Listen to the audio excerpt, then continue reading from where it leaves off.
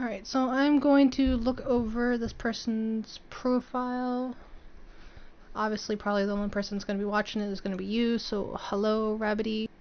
Alright, so first off, just from looking at the builds, Blade of the Rune King is actually really bad on her. You don't really want to do anything that's on hit. She's a little bit better with crit.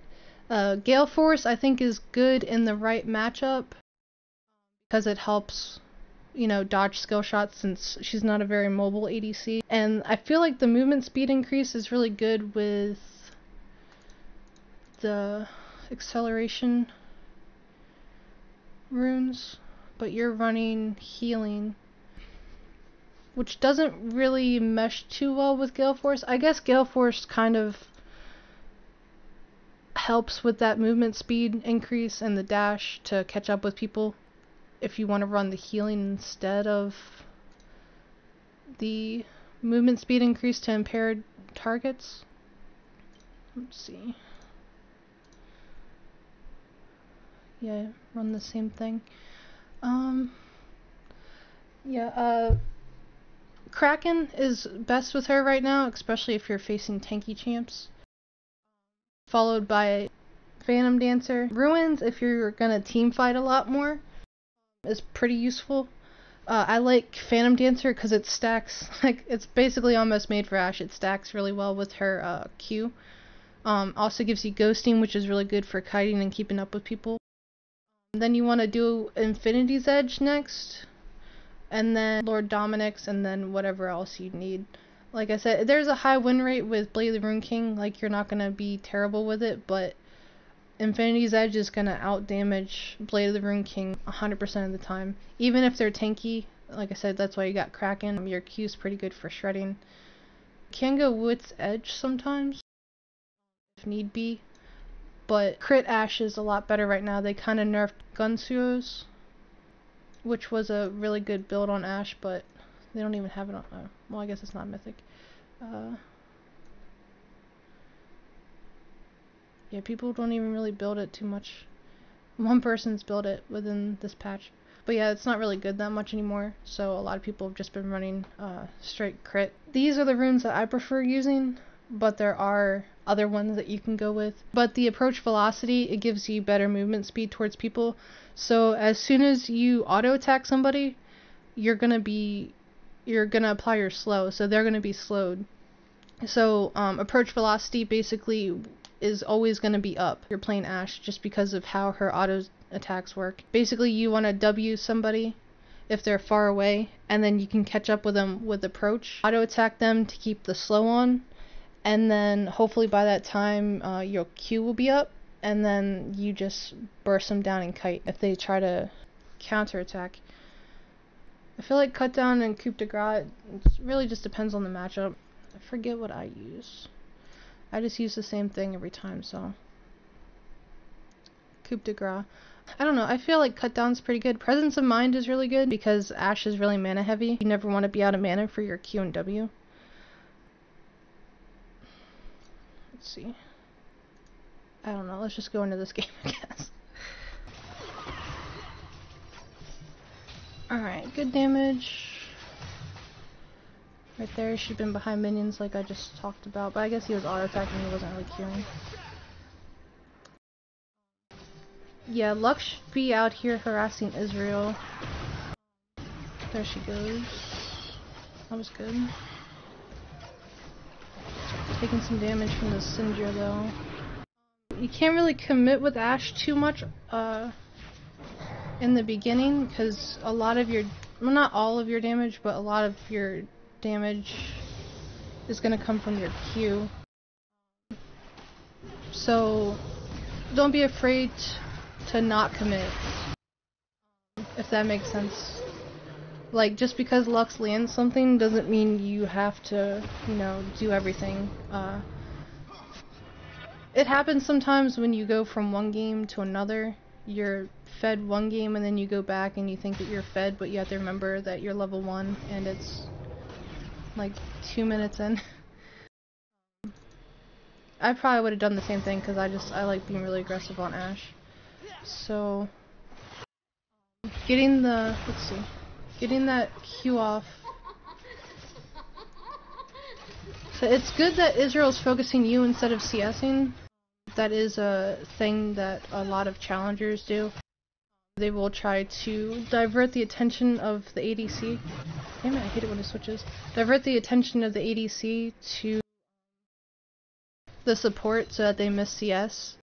Or they're not pushing as much, because as support and ADC, you want to be pushing 100% of the time.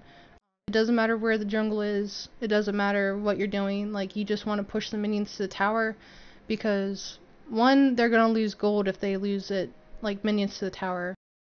A lot of people, especially in low elo, can't CS under tower, although it's easy. They're not patient enough to do it, or they don't want to track the tower shots, but that doesn't really matter. Okay, so you want to just keep pushing 24/7. So this position where Syndra is really good. The Syndra's been playing well in this lane since the game started. Israel was hitting you instead of minions, which is fine, but you want to try to dodge or stay back. Just try to bait it. You can go in and out between minions, like come out, act like you're gonna walk out, and then go back in. 99% of the time the Israel is gonna just automatically Q and waste mana, and then you won't get hit, so you'll stop him from pushing, you won't get hit, and you'll waste his mana. So that's 3 things altogether. This Lux, landing that is really good. Your follow-up was good, but you kind of tunnel visioned because you forgot about the Syndra. Syndra's cooldowns are really short. I mean, Syndra support isn't really common. You have to also remember to keep track of cooldowns. Like, you're committing to this, but he still has his flash and his heal, so you're not going to get this kill. You're just as low as he is. So, like I said, it's great that you followed up on this, but what you should have done is W'd and just went back to farming. Like, make him waste his potion, make him waste his heal, make him back off, make him stop pushing, stop farming, and then just regroup with Lux in a safer spot. Because now you had to blow your flash, he had to blow his flash. Syndra burned her ignite, which is great because then they won't have it for later. Dying this early isn't really too big of a deal, but you don't really want to be this low at this low level. You want to try and get as much CS as possible and to deny as much CS as possible from the enemy ADC. Because that's how you're going to win, is gold advantage. You don't really want to worry about kills too much right here. Lux is still kind of trying to harass the Israel, but that puts her in a bad position because you can't really follow up. So I don't really agree with this Lux's decision making. It made you blow your heal and then you ended up dying anyway, so you wasted 2 summoners. You didn't need to. And that happens all the time. Like, there's plenty of people that do it. I mean, I do it all the time. I'll panic flash. You gotta be careful and just try to slow the battle down. Like, don't flash just because you can flash. Like, flash only if it's gonna save you 100%. That way, like, you flashing and healing is not gonna do anything. You're gonna die regardless. Like, it's great that you're trying to save yourself, but and Israel just used his heal because she didn't realize that he still hadn't used his heal, which is another reason it's good to keep track of summoners. What was I saying? Oh yeah, you don't want to waste summoners if you're going to end up dying anyway, because you could need it for later. So they have just flash up, and if you would have been able to save your heal and flash, then that would have gave you the advantage in the next fight, if that makes any sense. Like, you want to, even though you're at a disadvantage and you're going to die, you want to be able to have that advantage later on. So yeah, you died this time because you guys misstepped a little bit. Syndra's really powerful early game, and she doesn't have to worry about skill shots like Lux does. She can just kind of run through the minion tower, or the minion waves. Minion tower. She can just run through the minion waves and just harass you, especially if you're focused on hitting Israel and not really about dodging skill shots. But yeah, I guess that's more about gameplay, not really Ashe. Just try to save your summoners for a good time. That way you can have the advantage and get it back, because dying this early is not really going to matter. Looks like you're CSing really good. 18 to his 11. Yeah, he's got 3 kills. But it's still early. Although he's going to come back with a shame, which is really going to hurt. He's going to lose all the CS to the tower, though.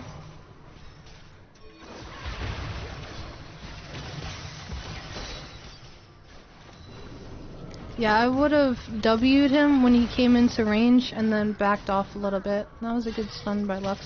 This Lux isn't bad. I'm just saying, I don't know if this is a duo or what, but Lux isn't bad. It's just certain things that she could be doing better. Now you guys are at a level disadvantage.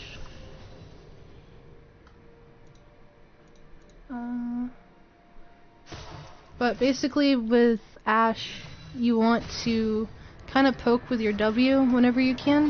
Not too much, because it does cost mana, obviously. You want to be able to have that mana for the right time. But Ashe is more of a level 2 champion, not really a level 1. Misfortune can kill people at level 1, Israel can kill people at level 1. Lucian can kill people at level 1. I guess that's another good point too. Let's see what this Graves does. There you go. You got your Q up. Lux just needs to run. Perfect. See how he was focused on that? Like, he could have just ran. He didn't need to he didn't need to chase Lux. Another good thing too about pushing and having the enemy ADC harass you in the beginning. Like I said, you don't need to commit, but it's best to try to hurry up and get your level 2 as soon as possible. But the thing with Ashe is that you can't really capitalize on your level 2 as soon as you hit. So you want to try and poke him down, your autos and your W, get level 2, and then sort of try to stack up your Q. Because Israel, he can just automatically EQ as soon as he hits level 2, but with Ashe, you're going to take a couple seconds to stack your Q up. So it's not something that you can nearly do instantly. It's definitely good that you don't have your hawk shot. A point in that, I normally do that at level 7, especially if I'm not getting too much issues from the jungler. If it's a jungle that you know is going to gank you a lot, or if you want to be able to keep track, I'd get it at level 3, but definitely better to not really get it until after your ult. Boots and attack speed's fine, especially since I think that is all that you can get. Going refillable potions, great. Your CSing is good. I really just think it's about being more patient at level 1. You gotta kind of understand Ashe's strengths plus her weaknesses. Especially with who you're facing. Like, Ashe isn't going to be able to outdamage a Syndra and Israel at level 1. That's just, unfortunately, not going to happen. This is another thing I was going to say about the Israel. Being a hard matchup is he can flash or E. I hate it when it just switches. He can flash or E out of your ult. So you have to wait, especially with the Lux. You have to wait and make sure that he's stunned before you ult. They have increased the speed at which it travels, and you would think that it would be easy. Honestly, I feel like that should have hit him. Like, the arrow was already past where his... That's kind of bullshit. The arrow was like already past where he flashed at. But yeah, if you're facing a mobile champion like Israel, you really gotta wait for your... I'm curious. Or maybe it was just leftover debris from his E. Yeah, see, that should have stunned him right there. Bullshit, right? I don't know. I guess the hitbox for the arrow is kind of towards the middle rather than at the tip. But anyway, for mobile champions like Israel and Lucian, you really have to keep track of summoners. If you're... I know you're probably not new to it, but if you're bad at it like me, I try to... Alright, pause. I try to go based off of my flash. Like, if you guys both flashed at the same time, So if you have your flash up, he's also gonna have your flash up. It's his flash up. Also, facing people like Caitlyn, Israel, anybody with linear skill shots, this is a really bad spot to be in because you can only go one way. You can only go this way. So when you're facing somebody like this, you want to fight him over here like where Lux is. You're running into this, and do you have a ward there? Well, I guess they're attacking you, so you can. Alright, so you're running into this. You don't have any. You don't have any wards or anything. Your ult's wasted. Unfortunately, with Ashe, if you not wasted. I mean, it was a good ult. I would have ulted there too. Like I said, it's just about keeping track of summoners.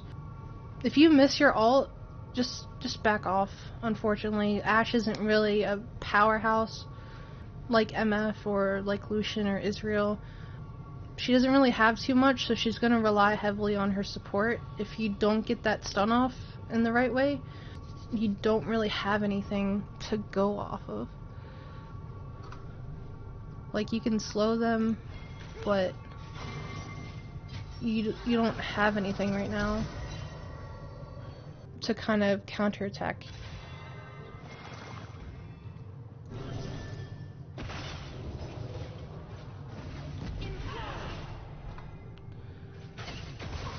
Especially since you don't have any damage, you went more mobile, which is good versus skill shot champions because it makes it a little bit easier. If you're behind, or if that's all you can get, going Berserker Greaves isn't really too bad, but you have to remember that you don't have the damage kind of to follow up with it. So you want to try to go with your jungle or with your support. But like I said, if you miss everything, or if it doesn't land, or if you're not in a good position, don't be afraid to just back off. Like, just W and kite away. Like, they can't really chase you. Even get off like an auto attack just to slow them. But again, it's more like general ADC advice rather than about Ashe's playstyle. So let me see if I can.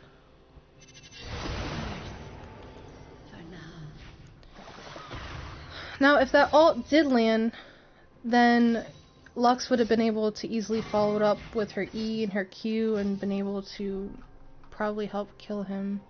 Still has his heal. Lux has exhaust. I don't know if she had it last fight or not.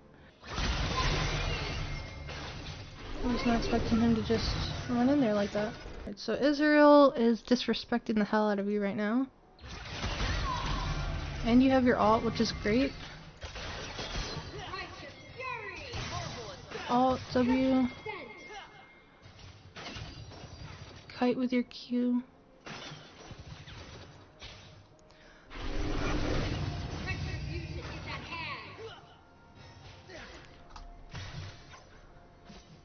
I guess you have the attack speed for it. Don't be afraid just to stand still and just Q them in the face. Like, they're not gonna go anywhere. Sidestepping or kiting or however you want to call it, when you don't have enough attack speed, it can actually slow up your attack more than it's gonna help, unless you're really good at like automation canceling. So that was a really good ult. He wasn't really able to react because it was literally point blank. And he did the biggest mistake that any Israel player does. If you ever play Israel, never E to engage. Use it to reposition or disengage only. Or if you're going to finish somebody off and you know it, but you never want to. That was his mistake. He E'd right into you, which gave you a free...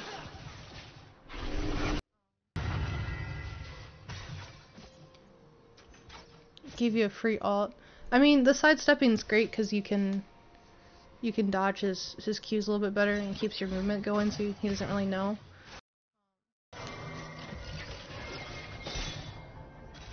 The dodging here, you did really well. I haven't been keeping track of where wards been placed, but Don't forget to use your hawk shot. That's what I like using. Unless you just got it. Did you just get level 7 off that kill? Yeah, you did just get level 7 off that kill.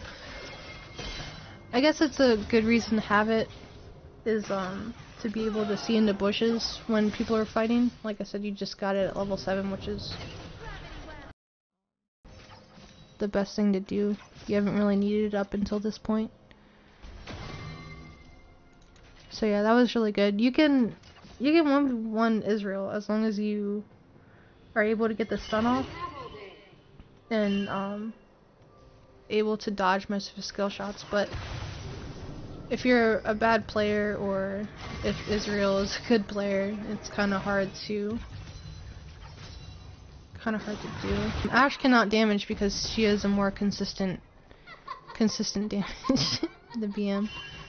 She has a more consistent damage than Israel. He can auto attack, but not as fast as Ashe.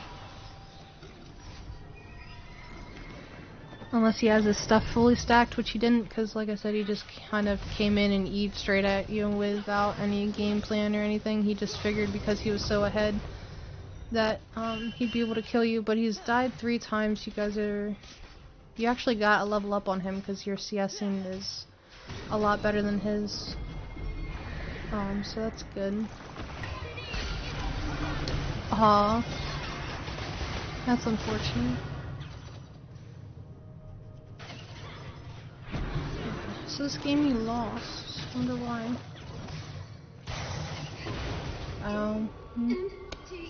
That was unfortunate.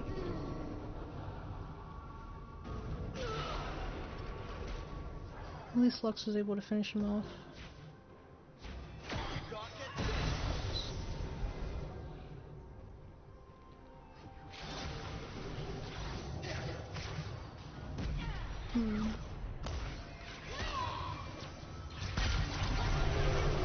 It's always good to focus the ADC, but if there is a carry support like Syndra or Lux or Xayrath or anybody like that, it's not really the worst thing in the world to focus them if they're out of position.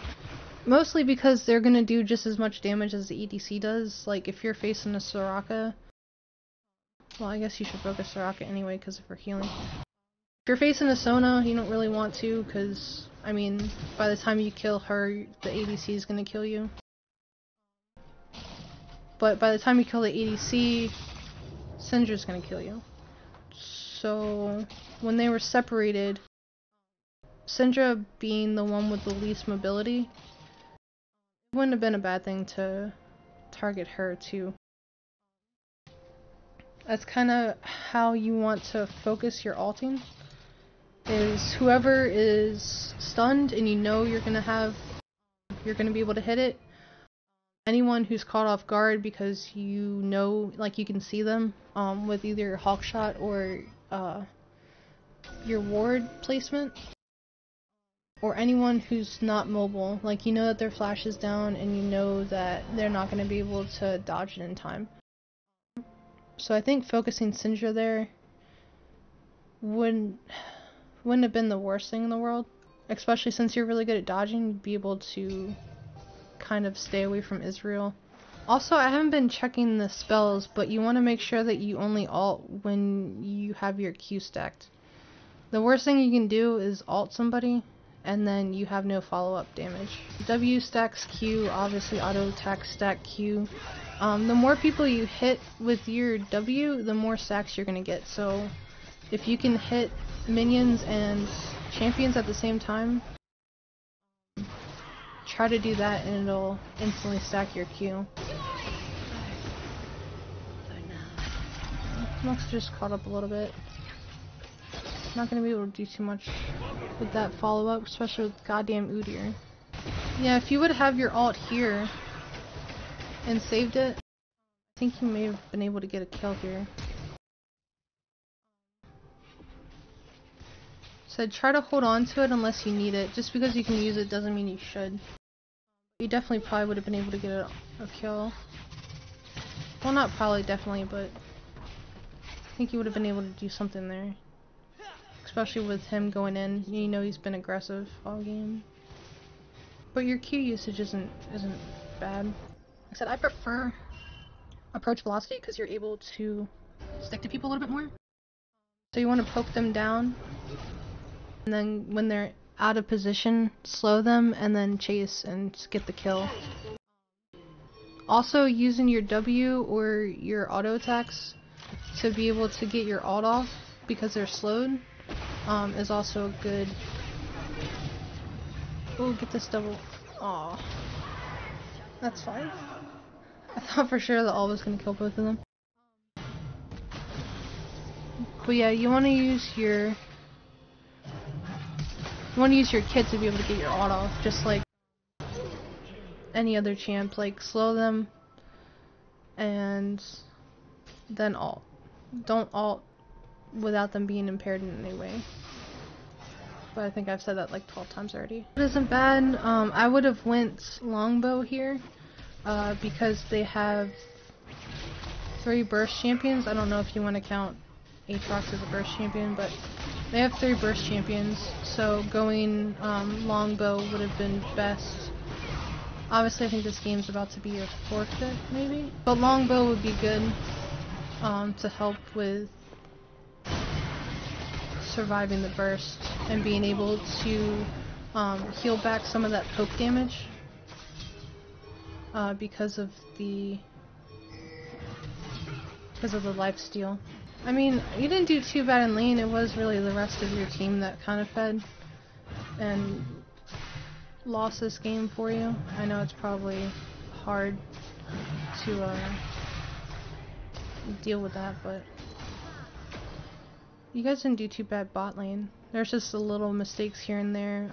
Like I said, just being too aggressive in the beginning, wasting stuff here and there. Well, not waste. I don't like using the word wasting. I don't know any other word that would be used for it. Like, just make sure you use your cooldowns at the right time. Make sure you. I mean, Ashe's arrow is on a really short cooldown, which makes you want to spam it a little bit more. But in those key moments when you actually need it is when you want to have it. Like I said, you don't want to use something just because you can use it. You kind of want to use it like when you need it. That's probably the biggest tip I can give. It sounded like you're doing fine with, like I said, kiting. I just read your message. You're pretty good with the kiting and the dodging. You can poke with your auto attacks just to slow them so you get 1 or 2 down. So basically, like when they're going for a minion, you want to either poke with your W or with your auto attack. If you can poke them with your auto attack, do that because you're able to get 1 or 2 more autos off from just that one auto because it'll slow, and they'll automatically, depend on who you face I guess, but most people are going to automatically start running, but they're going to be slowed, so you get 1 or 2 free more autos off, and then if they do turn around to get you, then you can run away and they can't really counter because they're slowed and you still you're still normal speed.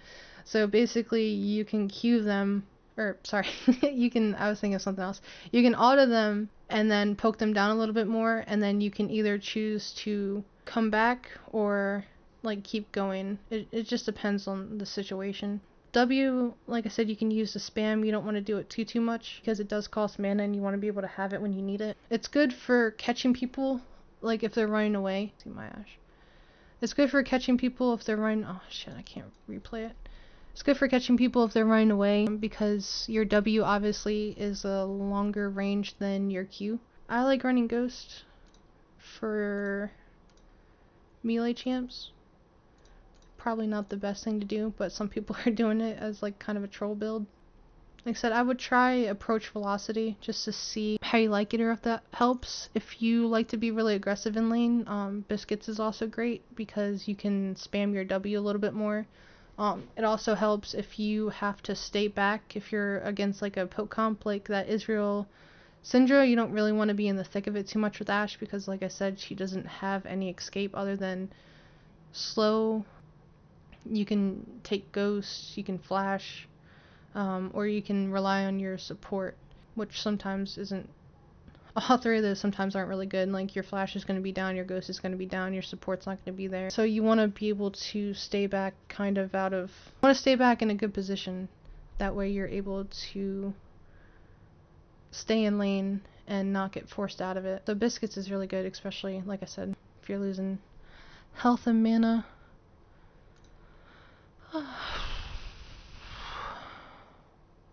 It's a lot of talking. Your E, I use it to keep track of jungle camps for my jungler. If you use your E, you always want to, unless you're doing like Baron or Drag, because where it stops, it's going to give you a longer duration of vision. But if you shoot your E, you always want to do it all the way across the map, because there's no range on your E, so you don't want to shoot just to one spot to try to get stuff. So I try to shoot it, like I said, over jungle timers. If you get vision on those, even if you're not in the area, obviously it's still going to give you the jungle timer for your jungler, so he knows, like, hey, this guy's red's about to be up, or this guy's red's down, blah blah blah. Like, you can help give people advantage. Or like, if your top's over pushing, I like to shoot my E over there just to say, hey idiot, the jungler's over there, this is where he is. If you choose to back off, great. If not, whatever. Yeah, I don't know. I don't even know how long this has been going on. 41 minutes. No one's gonna watch this for 41 minutes. But if you choose to, great. If not, that's fine too. Just to give a little information. I guess this helps for Ashe players, not just one. But that's my take on Ashe. So I haven't played her too much lately. I've been playing some other champs when I ADC. But I feel like the new attack speed buffs on her is really good. It's been pretty fun, especially with this ghost setup. I've enjoyed it. But yeah, that's a little in-depth look at Ashe, I guess. Hopefully it helps.